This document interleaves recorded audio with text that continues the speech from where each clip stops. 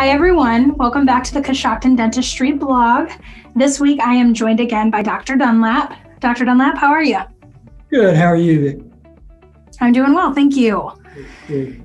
So in today's video, we're talking about preventative dentistry for all ages. And I first want to turn it over to you to just kind of tell us why preventative dentistry is so important.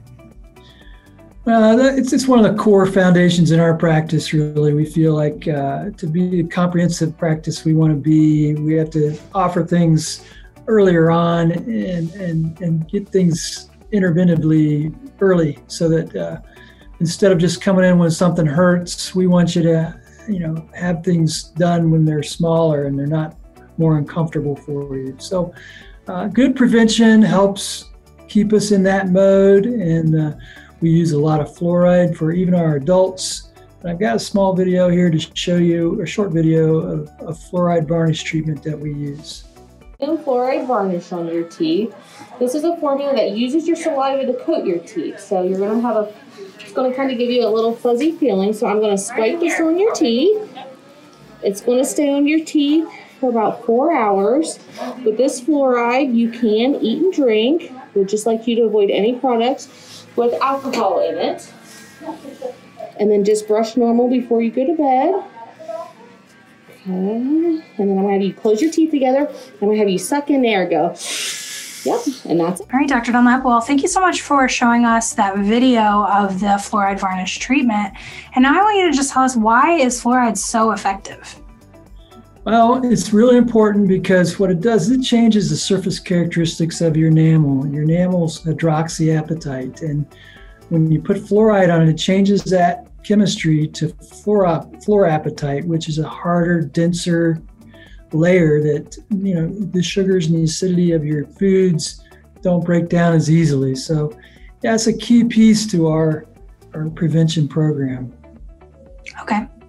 And next, another important aspect of preventative dentistry is just consistent regular checkups and getting those x-rays. Tell me a little bit about that.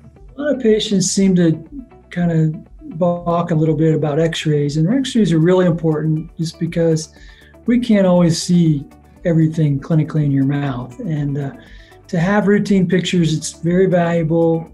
Gives us a comprehensive picture of what you have, and we can look in between your teeth and under those fillings that we can't normally see without that help. So they're very important. Our prevention program, like I said, is just one of the cornerstones of what we try to do. Yeah, absolutely. And it all ties together. And the last question here that we're looking at this picture, and how important is it to be treating these issues when they're smaller, at the earlier stages of breakdown?